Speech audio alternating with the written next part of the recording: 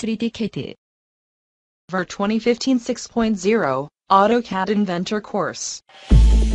Inventor Lectures version 6.0 was finally released in August. Adjuster Unit 6 components. Top plate Unit 7 1 component. Spring archive and coordinator foot component. Well, look at the components assembled. Let's look at the components. The following is a roller assy. The subcomponents is the bearing stopper. Roller assy is Loctite as a component of the following.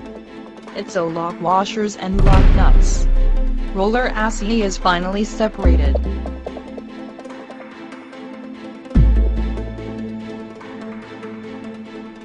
Roller shaft exits from bearing housing.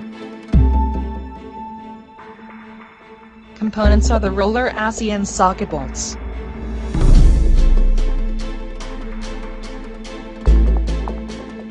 The components are the bearing end cover and bearing housing. Here is the remaining part number 1 components. Now repeat. Look carefully.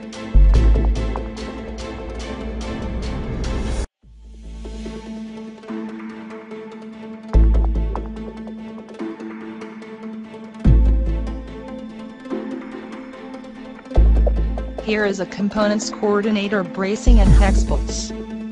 You have to look the front plate and front floor flat. Let the other side. The following is fixed roller assy on the rear plate. Let's carefully again.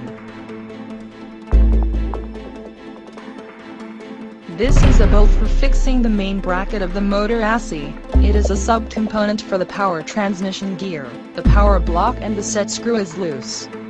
That is the bolts to fixing the motor assy.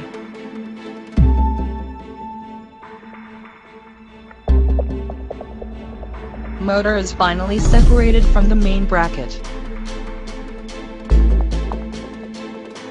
The finally Sam's M8X25 is removed. You would seam a power transmission gear and roller assy, let only the top the idler. Component shaft and MSGA3-40 has been bolted. MSGA3-40 will finally be removed. It shows a complete separate appearance. Would seam the power transmission gear. In addition, transmission gear has been fixed to the lock nut and washer. Key has been fixed for spur gears and shaft. Now, all of the subcomponents are listed.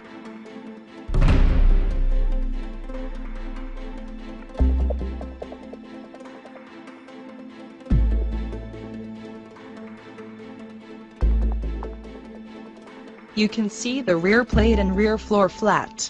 It was a preview of the content to practice. Soon, the class will progress. Thank you very much.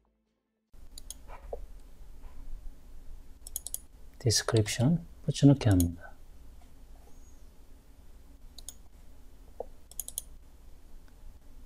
(6010) 복사해서 붙여넣습니다.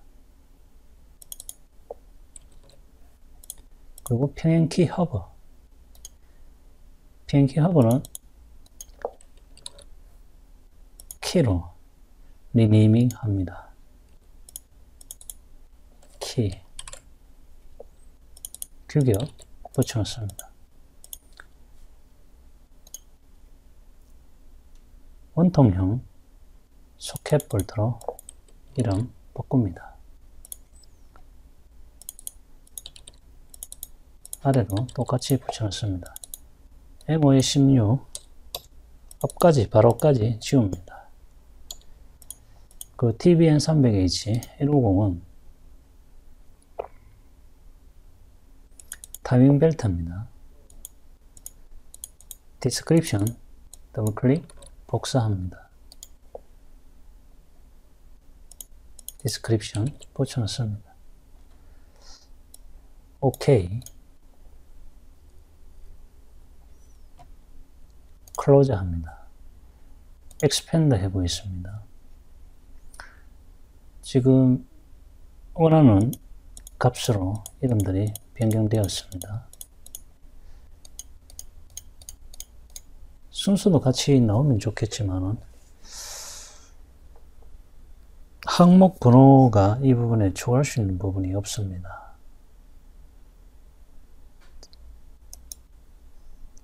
커스터미즈 뷰의 필드란에 지금 보고 계시는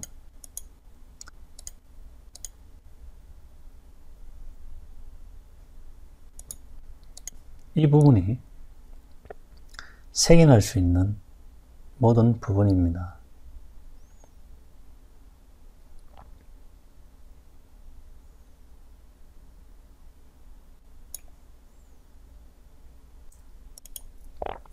iPropTize에 보면 요약에 키워드라는 정보가 있습니다. 한번 닫아보겠습니다.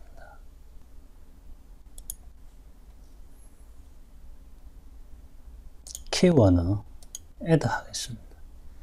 이 키워드 move up 하겠습니다.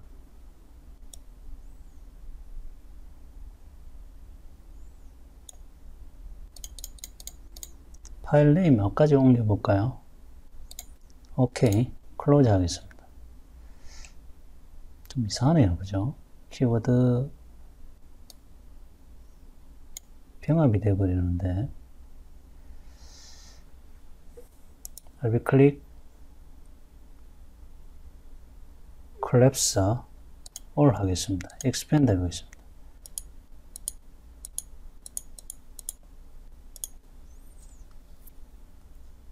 지금 보시면은 여기에 지금 부품이 하나 보이는데요. 이 부품은 저희가 상위 구성 요소로 이후에 옮길 예정입니다. 지금은 우선은 잠시 보류하겠습니다.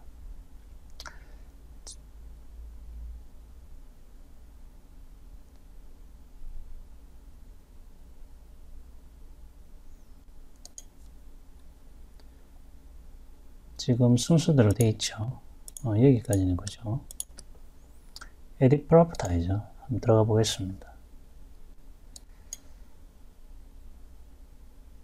지금 키워드가 보이는데요. 키워드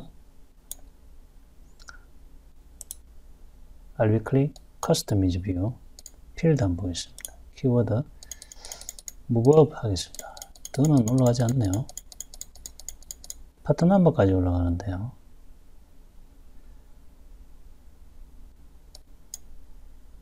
클로즈 하겠습니다.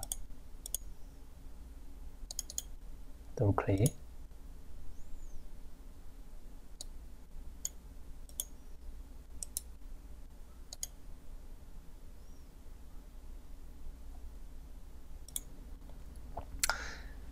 컨텐츠 키워드를 변경했습니다. 지금 이 부분들이 녹화는 안 됐는데 여러분들 보시고 한번 스스로 해보시기 바랍니다. 클로즈 하겠습니다.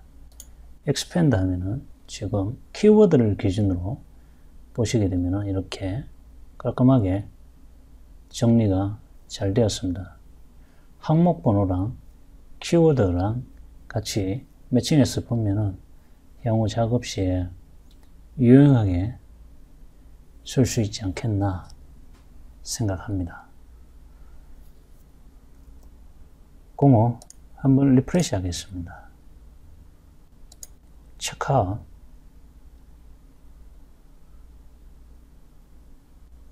언도 체크아웃 하겠습니다. 오케이.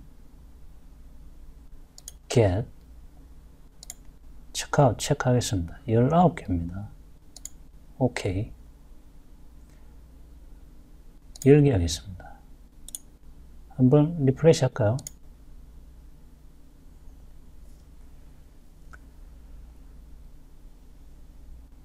BOM 한번 확인하겠습니다. 지금 여기에 보면 설명이나 이런 값들은 지금 보이지 않죠? 한번 닫아볼까요?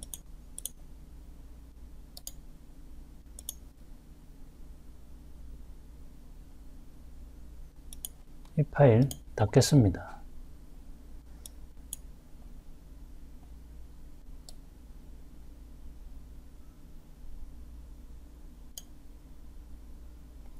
볼트를 이동해 보겠습니다. 한번 리프레시 RB 클릭 콜랩스 올 전체 값 한번 보겠습니다. 지금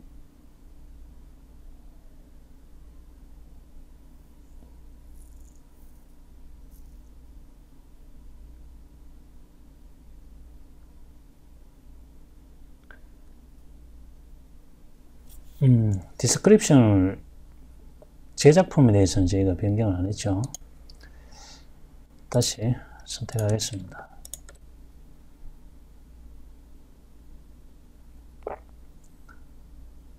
Edit Properties. 지금 보시게 되면 지금 상태에서는 편집이 불가능합니다. 체크아웃 하겠습니다. 다시 한번 Edit Properties. 지금도 안 되는데요. 체크아웃. 언도 체크아웃 하겠습니다. 오케이. 인벤터 창은 지금 파일이 닫혀 있는 것 확인됩니다. Get 전체 19개 오케이 하겠습니다. 언도 체크아웃 합니다. Delete working copies 오케이 합니다. RB 클릭 콜랩스 올 expand 합니다. Edit Properties.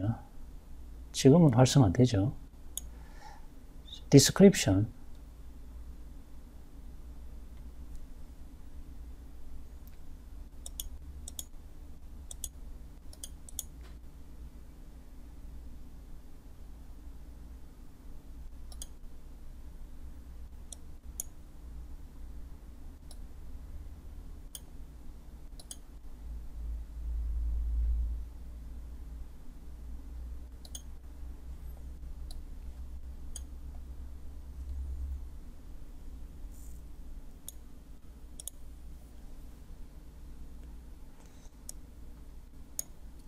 캔슬 하겠습니다.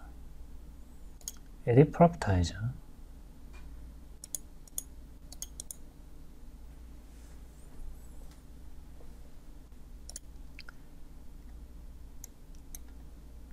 Color Type 1이라 되어 있습니다. 001은 복사합니다. 볼트에서 볼까요? 01 그리고 02 붙여놓습니다. 컬러 타입 2 03까지 붙여놓습니다. 그리고 004 서버기어 타입 1입니다.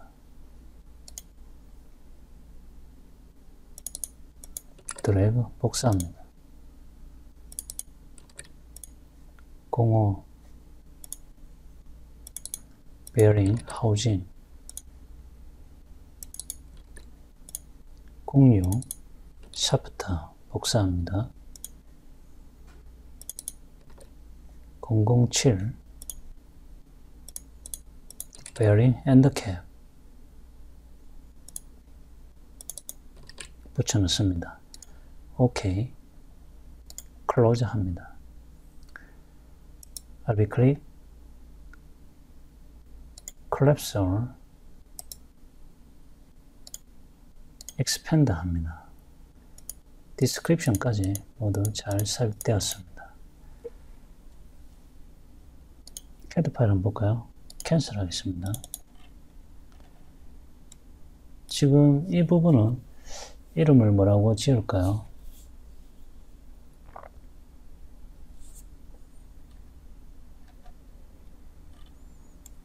왼쪽 주얼품에서 한번 보겠습니다. 지금 이 부분이죠.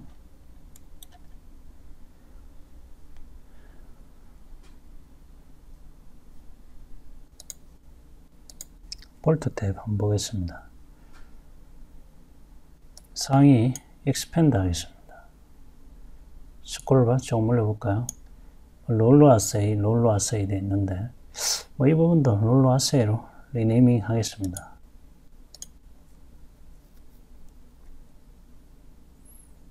롤러보다는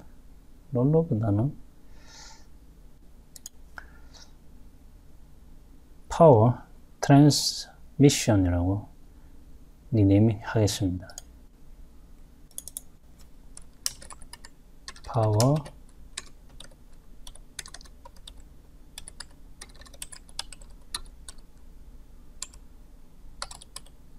transmission gear.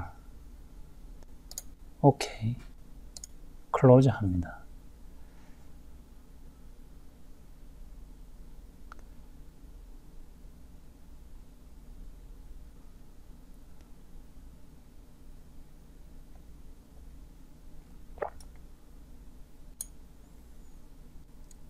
클릭, collapse, expand 해보겠습니다.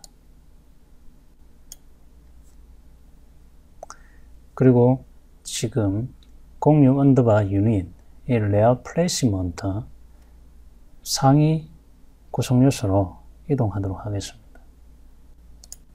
먼저 체크아웃 하겠습니다. 체크아웃보다는 get을 하는 게 맞겠죠. 체크아웃 파일 오케이 합니다.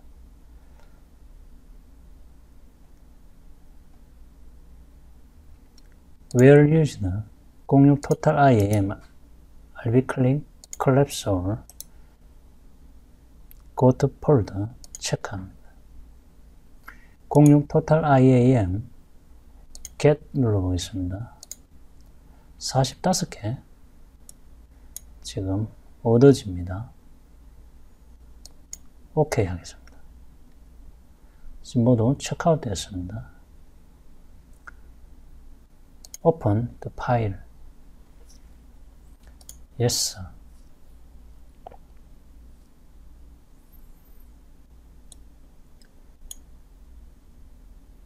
검색기 막대에 RB 클릭 전체 축소 셀렉트 합니다.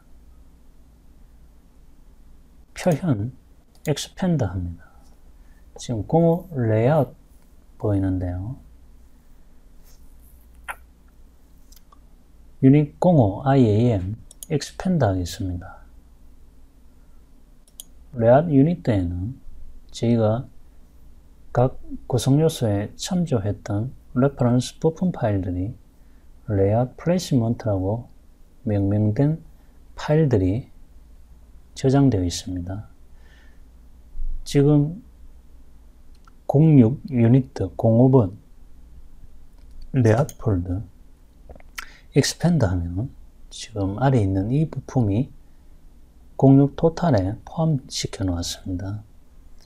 LB press hold 드래그 해서 레이아웃 유니트 06 토탈 아래에 있는 레이아웃 유닛 폴더 아래로 구성 요소 이동하겠습니다.